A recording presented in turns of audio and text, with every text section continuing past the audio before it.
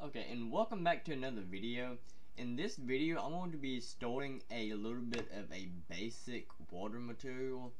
I mean, it ain't going to be too advanced or anything like that, but it is going to be something that's going to be pretty good for like any kind of like stylized game you might have, or even, I mean, you can even make this look really good for stuff such as like like high resolution games too. But to go ahead and get started for this, just go over to where it says project settings, and if it's not up here, you can always go to right here and click edit and then go down to project settings and do it that way. But go up to project settings and you can probably just type in distance and it probably work just as good. But then go down here to where it says generate mesh distance field under lighting, and make sure that that is selected right here. Now I've already got mine selected, so I'm not going to select it again because you have to reset the engine when you do that or restart it, and I've already done all that and I don't really want to wait again. So just make sure that is selected. This is probably not going to be on this, on like the beginning of it or anything like that, but we will have to have this, so might as well just go and do it now. But yeah, that will restore it, just a little bit of a heads up on that. But come down here to where it says content. I'm going to create a folder within this. I'm going to call this water system. Alrighty.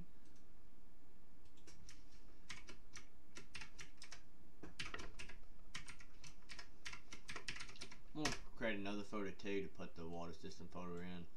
Only just so I can separate the stuff that I've done and then water system. I'm going to do another one called materials.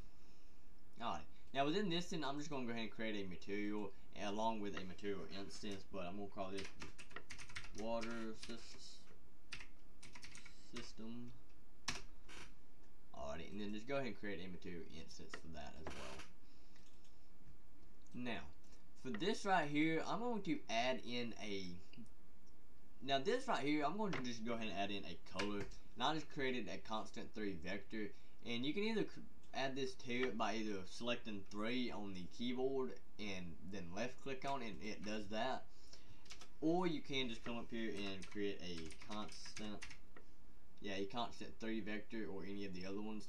And now this also works on the keyboard, just a little bit of a tip. It also works if you hit a number on the keyboard and then left click on it. Like if you hit 1, it creates a constant. Hit 2, it creates a constant 2 vector, 3 a constant 3 vector, and a 4 constant 4 vector. Just a little bit of a heads up, just in case if you didn't know that. But I'm going to add this to the base color. I'm just going to add. You can probably add any color you want to it. I'm just going to do more of a darker blue color. I'll do about right in there somewhere. Alright, yeah. So I just went ahead and added this. And I'm going to go ahead and just add in a constant vector. I'm going to use this in for the metallic and the specular, and then add in another one for the roughness. Alrighty, and I'll just do 0.5 for the roughness. And the roughness, all that is like the lighting of it, or the reflection, I guess you could say. So now what I'm going to do for I'm going to go ahead and start off by doing the actual waves, and I'm going to use the normal map.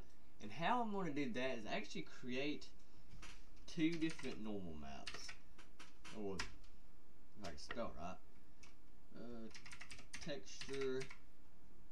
Yeah, add a texture sample into it. And pretty much how you're going to create the waves is you're going to have 2 different textures in there, and you're going to pretty much overlay these 2 textures and have one texture going one direction and the other texture going the other direction. So it kind of creates the effect of the waves, and that's what we're going for. So just go ahead and copy and paste it down there and add a panner to this. And anyone that does not know what a panner is pretty much a node that allows you to animate the texture to make it move in any direction you wanted it to. So I'm going to copy and paste this and then add it down here as well. Alrighty. And now what I'm going to do is I'm actually going to add a, normally you could add a texture coordinate, but I really don't want to use that, only because if you use the texture coordinates and you, let's say you have the water or whatever, and you want to make one side of it longer than the other side, it will kind of stretch the image too, and you don't really want that. You want it to stay relative to the actual landscape that you're on or anything like that. So what I'm going to use is actually use a world position node.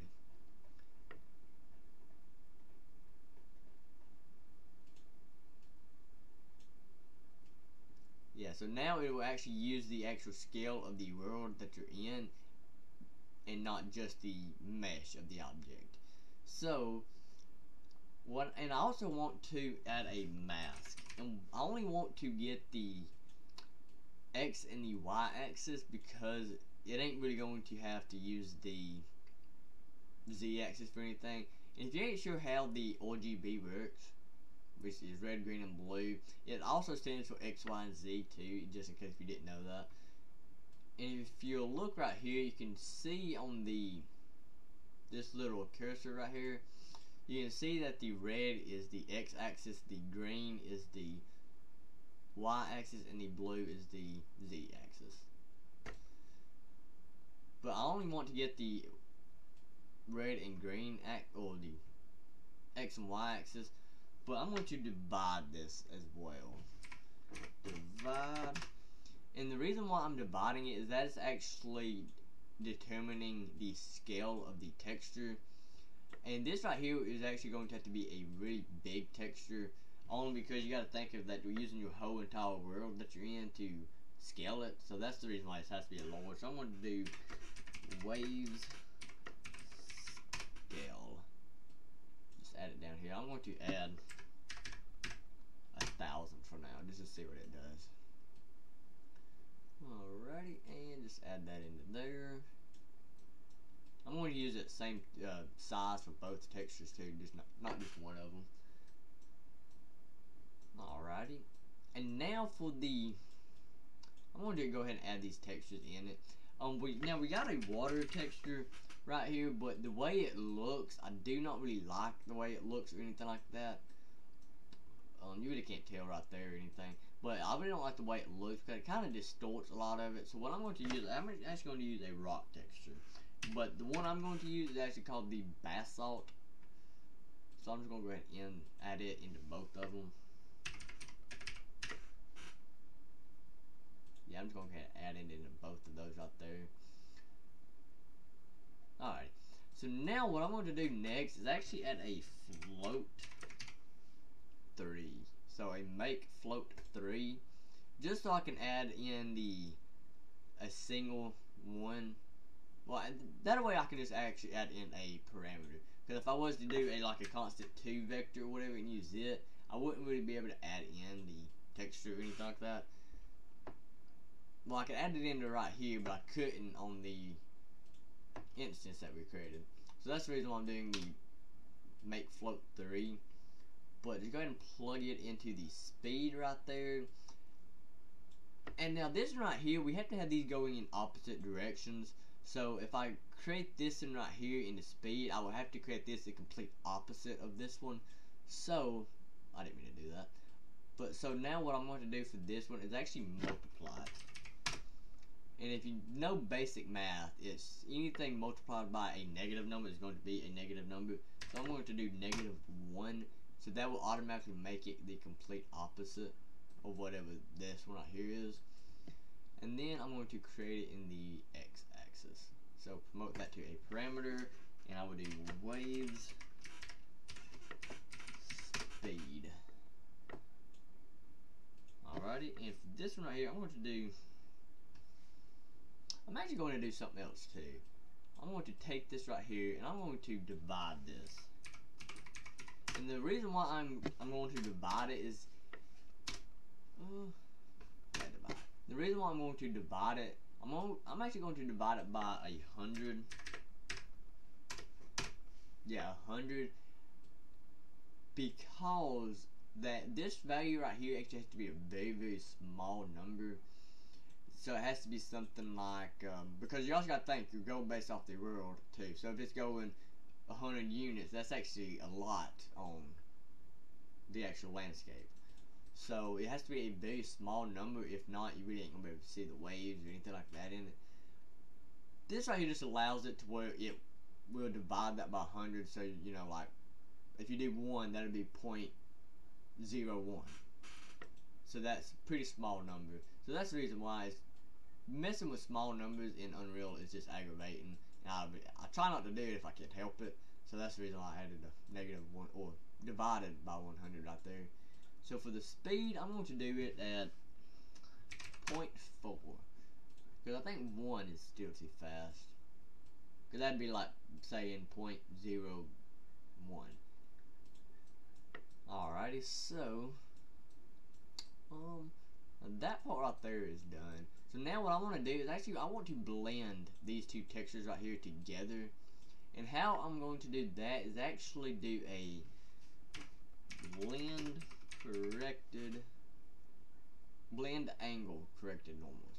So pretty much it's just going to blend these two textures together, or the two normal maps together, to where you really can't tell a big difference in it. That is if you would have looked at it without this, or if you would have just added them together, you'd be able to tell that it's just two normal maps laid on top of each other. But now it kind of blends them together to where it's not going to have that effect on it.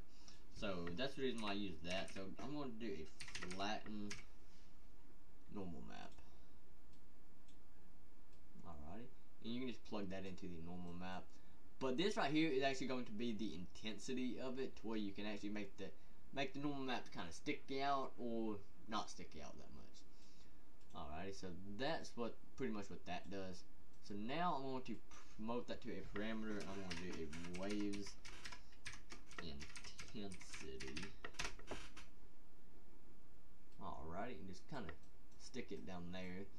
That should be about all, I would think, on the normal. Yeah, I think that's pretty good. So just go ahead and apply it, and I'm going to go over here to the actual viewport. I'm going to add a plane and just kind of bring it up a little bit, and then scale it on the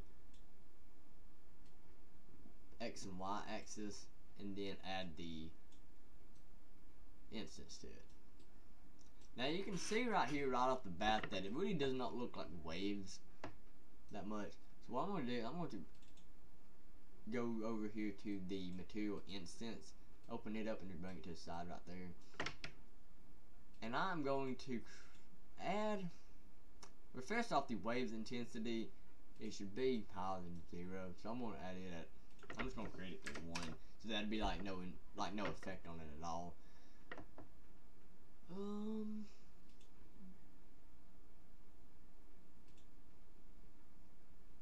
Alrighty, so I'm going to do 1.2 on that, along with the,